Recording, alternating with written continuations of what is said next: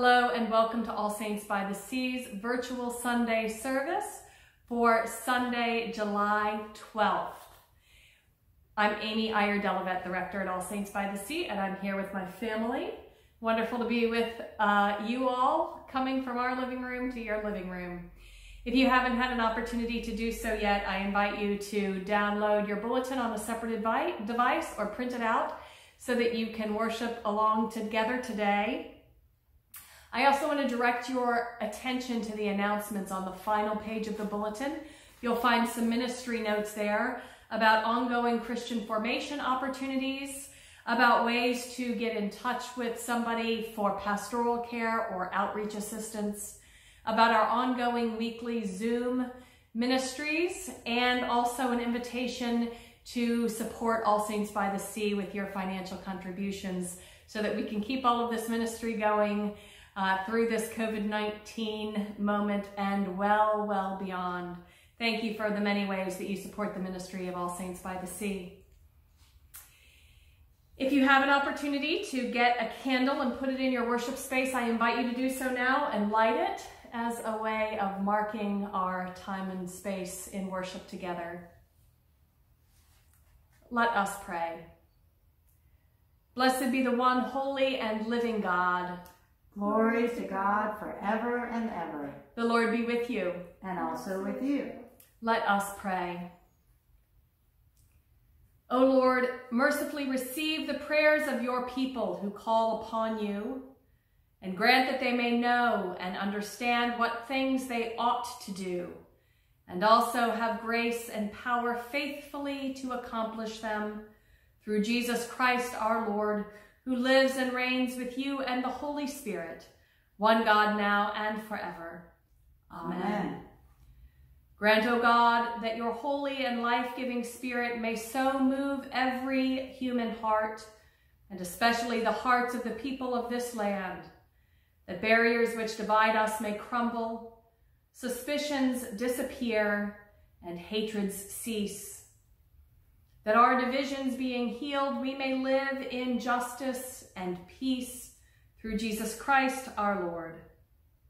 Amen. Amen.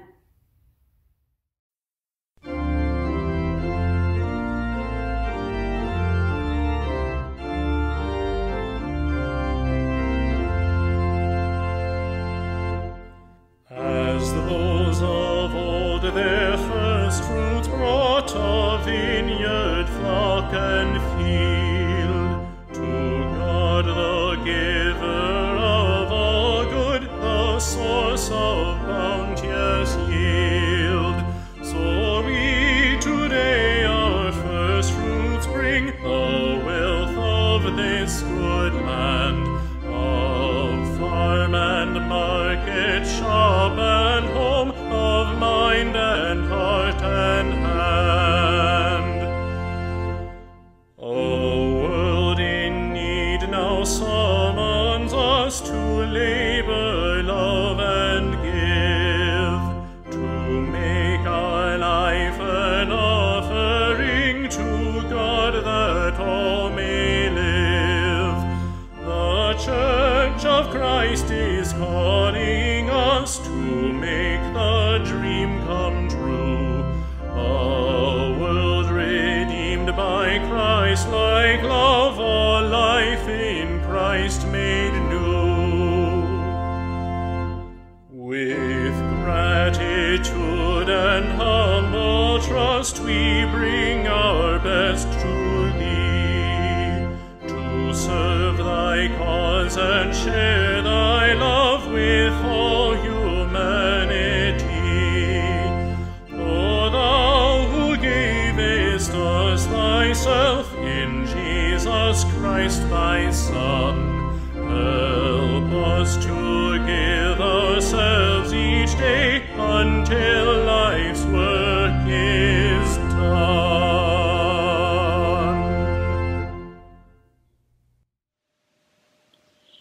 A reading from the book of Genesis. These are the descendants of Isaac, Abraham's son. Abraham was the father of Isaac, and Isaac was 40 years old when he married Rebekah, daughter of Bethuel, the Aramean of Padanaram, sister of Laban the Aramean. Isaac prayed to the Lord for his wife, because she was barren, and the Lord granted his prayer, and his wife Rebekah conceived. The children struggled within her, and she said, "If it is to be this way, why do I live?" So she went to inquire of the Lord, and the Lord said to her, "Two nations are in your womb, and two peoples born of you shall be divided. The one shall be stronger than the other. The elder shall serve the younger." When her time to give birth was at hand, there were twins in her womb. The first came out red, all his body like a hairy mantle. So they named him Esau. Afterwards his brother came out, with his hand gripping Esau's heel. So he was named Jacob. Isaac was 60 years old when she bore them. When the boys grew up, Esau was a skillful hunter, a man of the field, while Jacob was a quiet man, living in tents. Isaac loved Esau because he was fond of game, but Rebekah loved Jacob. Once, when Jacob was cooking a stew, Esau came in from the field, and he was famished. Esau said to Jacob, "Let me eat some of that red stuff, for I am famished." Therefore he was called Edom. Jacob said, "First, sell me your birthright." Esau said, "I am about to die. Of what use is a birthright to me?" Jacob said, "Swear to me first." So he swore to him and sold his birthright to Jacob. Then Jacob gave Esau bread and lentil stew, and he ate and drank, and rose and went his way. Thus Esau despised his birthright. The word of the Lord. Let us say together that portion of Psalm 119. Your word is a lantern to my feet and a light upon my path. I have sworn and am determined to keep your righteous judgments. I am deeply troubled. Preserve my life, O Lord, according to your word. Accept, O Lord, the willing tribute of my lips, and teach me your judgments. My life is always in my hand, yet I do not forget your law. The wicked have set a trap for me, but I have not strayed from your commandments. Your decrees are my inheritance forever. Truly they are a joy of my heart. I have applied my heart to fulfill your statutes forever and to the end. The Holy Gospel of our Lord Jesus Christ according to Matthew. Glory to you, Lord Christ. Jesus went out of the house and sat beside the sea. Such great crowds gathered around him that he got into a boat and sat there, while the whole crowd stood on the beach. And he told them many things in parables, saying, "Listen, a sower went out to sow, and as he sowed, some seeds fell on the path, and the birds came and ate them up. Other seeds fell on rocky ground, where they did not have much soil, and they sprang up quickly, since they had no depth of soil. But when the sun rose, they were scorched, and since they had no root, they withered away. Other seeds fell among thorns, and the thorns grew up and choked them. Other seeds fell on good soil and brought forth grain, some 100-fold, some 60, some 30. Let anyone with ears listen. Hear then the parable of the sower. When anyone hears the word of the kingdom and does not understand it, the evil one comes and snatches away what is sown in the heart. This is what was sown on the path. As for what was sown on rocky ground, this is the one who hears the word and immediately receives it with joy. Yet such a person has no root, but endures only for a while. And when trouble or persecution arises on account of the word, that person immediately falls away. As for what was sown among thorns, this is the one who hears the word, but the cares of the world and the lure of wealth choke the word, and it yields nothing. But as for what was sown on good soil, this is the one who hears the word and understands it, who indeed bears fruit and yields, in one case 100-fold, in another 60, and in another 30. The Gospel of the Lord. Praise to you, Lord Christ.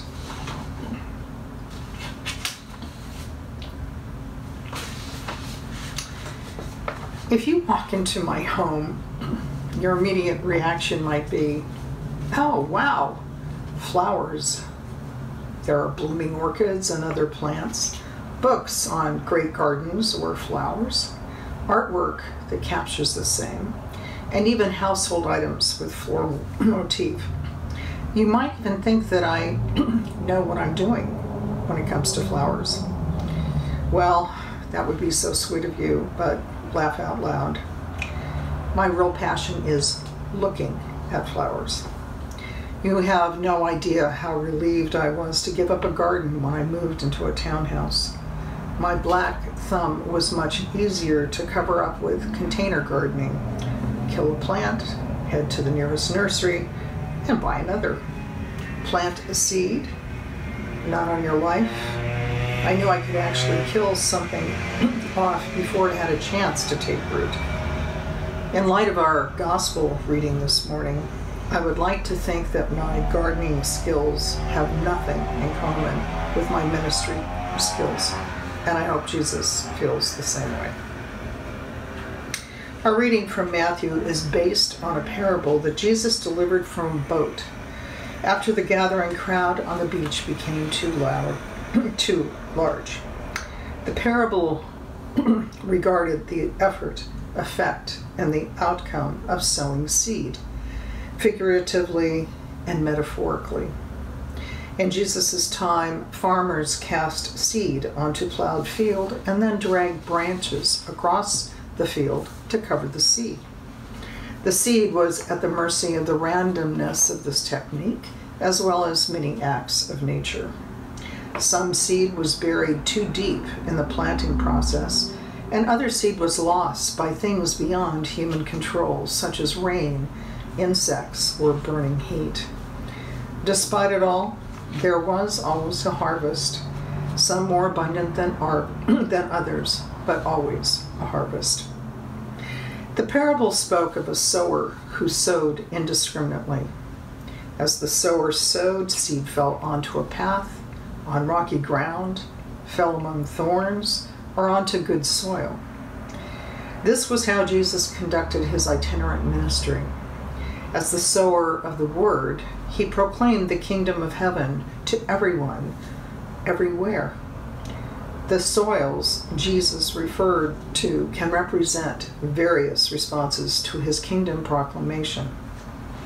The seeds which fell onto a path and were later exposed were eaten by birds. This could relate to those who do not understand the words of Jesus and did not receive their benefit. The words could never sprout within them. Perhaps think Pharisees and Sadducees.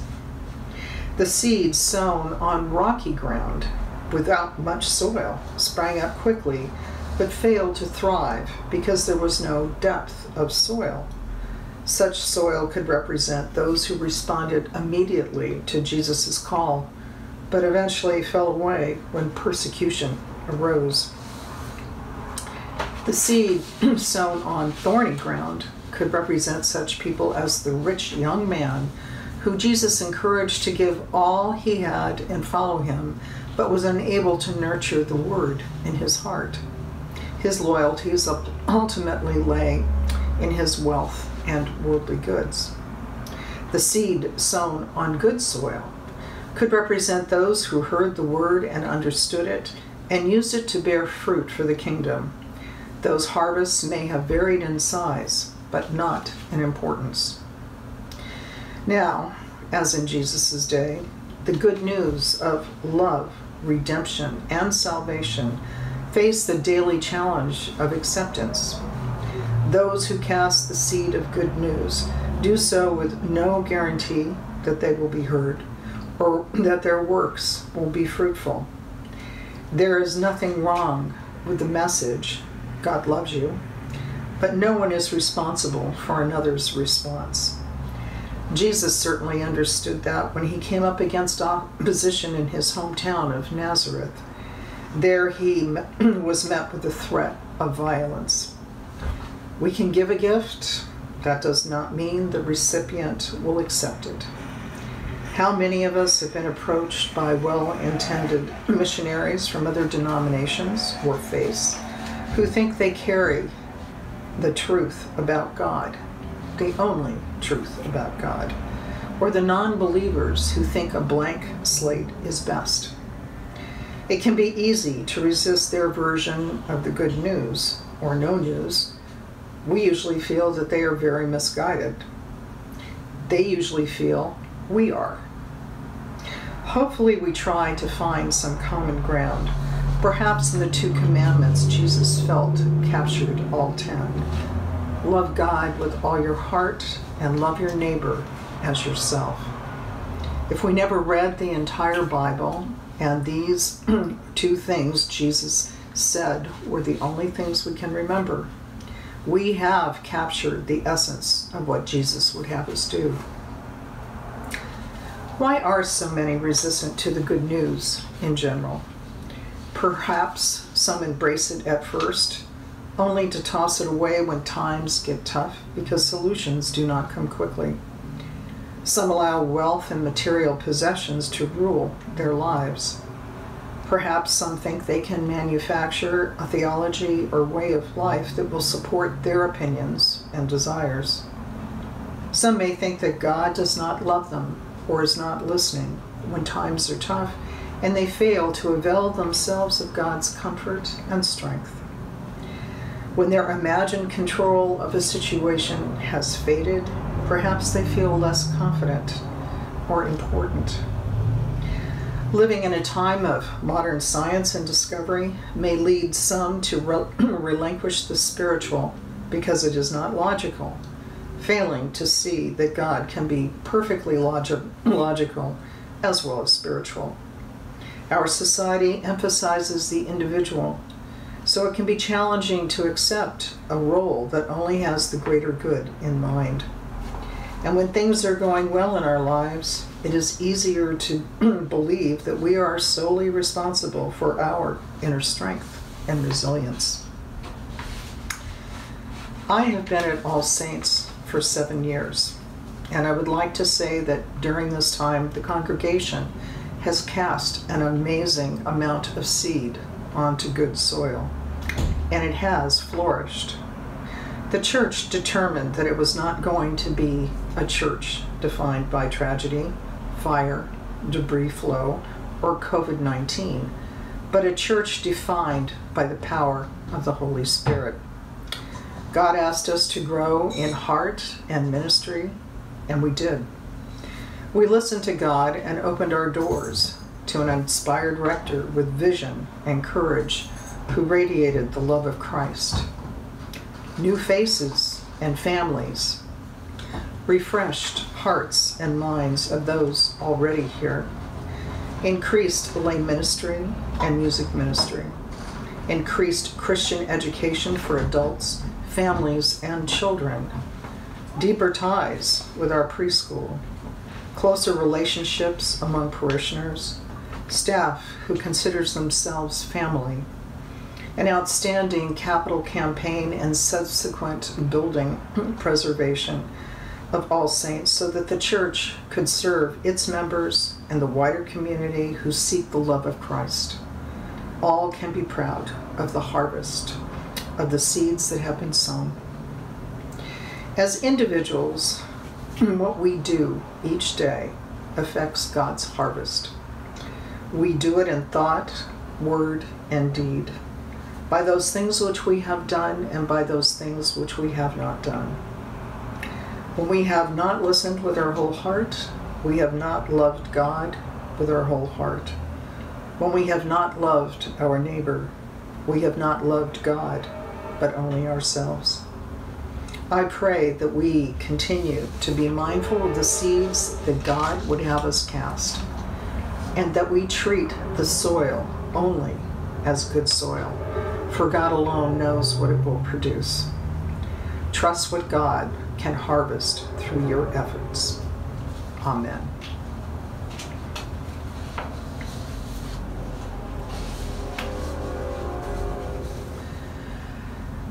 Joining with Christians throughout the centuries and throughout the world today, let us affirm our faith of the Church, saying the Nicene Creed. We believe in one God, the Father, the Almighty, maker of heaven and earth, of all that is seen and unseen. We believe in one Lord Jesus Christ, the only Son of God, eternally begotten of the Father, God from God, light from light, true God from true God, begotten, not made, of one being with the Father. Through him all things were made. For us and for our salvation he came down from heaven. By the power of the Holy Spirit he became incarnate from the Virgin Mary and was made man. For our sake he was crucified under Pontius Pilate. He suffered death and was buried. On the third day he rose again in accordance with the Scriptures. He ascended into heaven and is seated at the right hand of the Father. He will come again in glory to judge the living and the dead, and his kingdom will have no end. We believe in the Holy Spirit, the Lord, the giver of life, who proceeds from the Father and the Son. With the Father and the Son he is worshipped and glorified. He has spoken through the prophets. We believe in one holy Catholic and Apostolic Church.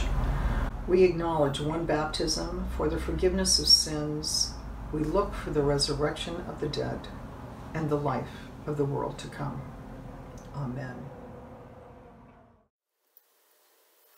The prayers of the people.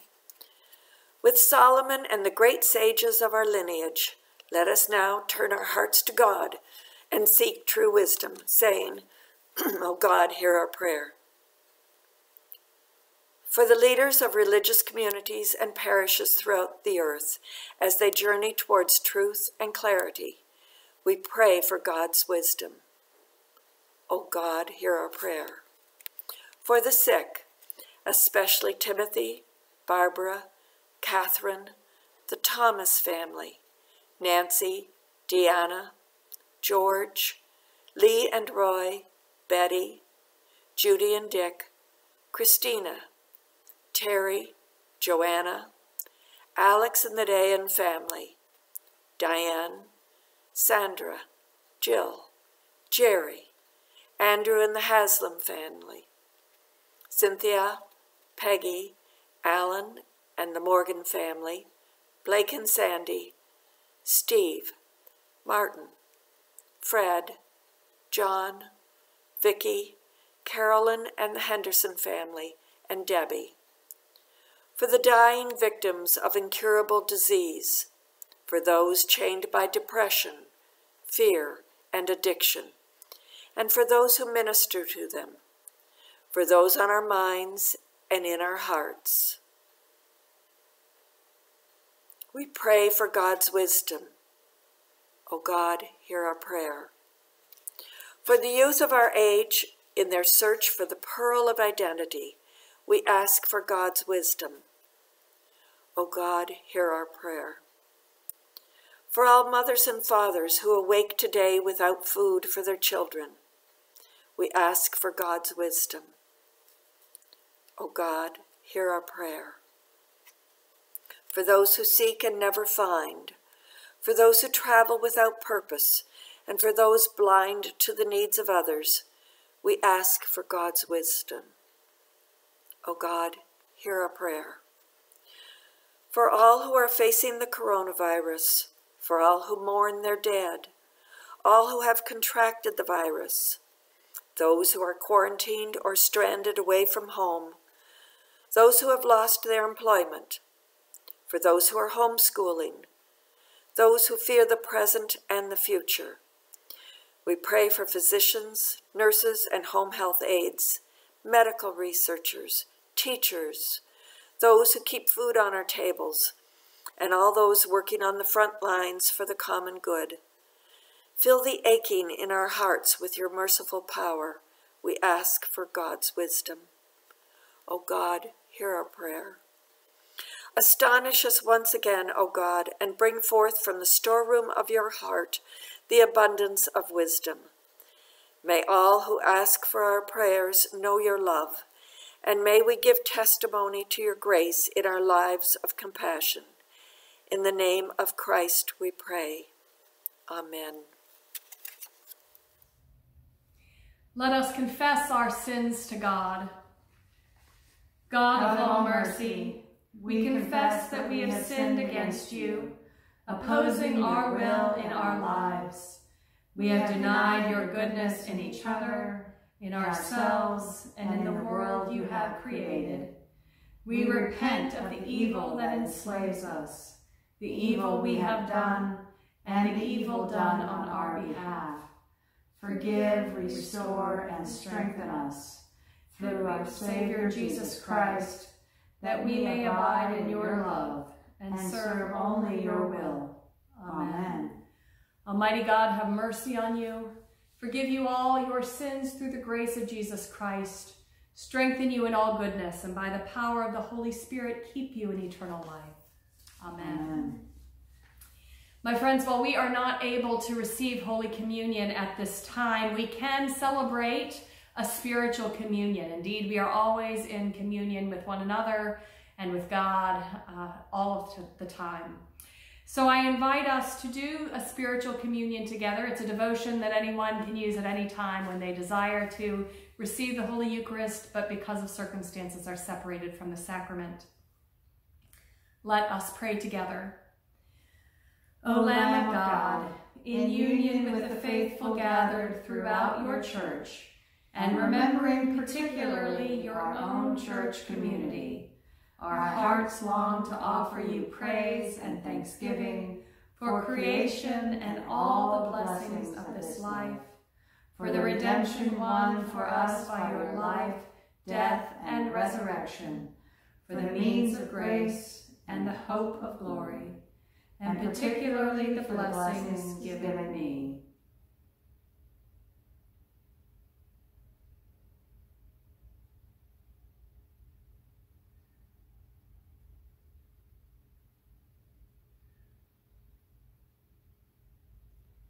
Let us continue together. Blessed Savior, I love you above all things, and I earnestly desire to receive you into my soul. And although I cannot receive you in bread and wine, I remember and trust your words. This is my body, this is my blood, given for you. I invite you into my heart spiritually, as though you have already come. I embrace you and unite myself entirely to you. Never permit me to be separated from you. Amen. And now, as our Savior Christ has taught us, we are bold to say, Our Father, who art in heaven, hallowed be thy name. Thy kingdom come, thy thy will be done, on earth as it is in heaven. Give us this day our daily bread, and forgive us our trespasses, as we forgive those who trespass against us. And lead us not into temptation, but deliver us from evil. For thine is the kingdom, and the power, and the glory, forever and ever. Amen. Amen. Amen. forever and ever. Amen. Amen. Amen. Forever and ever. Amen. We love you all. Let us pray together. Come, Lord Jesus, and dwell in our hearts in the fullness of your strength. Be our wisdom and guide us in right pathways. Conform our lives and actions to the image of your holiness. In the power of your gracious might, overcome every hostile power that threatens or disturbs the growth of your kingdom, and keep us strong in faith, hope, and love, until we can meet at your table again, who with the Father and the Holy Spirit lives and reigns, one God, in glory everlasting. Amen. Christ has no body but yours, no hands, no feet on earth but yours. Yours are the eyes with which he looks compassion on this world. Yours are the feet by which he walks to do good. Yours are the hands by which he blesses all the world. May God, Creator, Christ, and Spirit, bless you to be Christ's body in the world this day and forevermore. Amen. Amen. The peace of the Lord be always with you. And also with you. My friends, I invite you to join in the closing hymn together.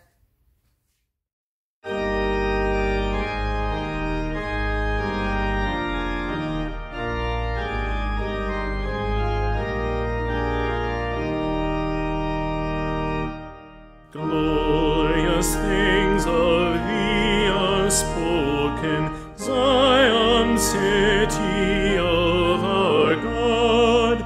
He whose word cannot be broken, formed thee for his own abode.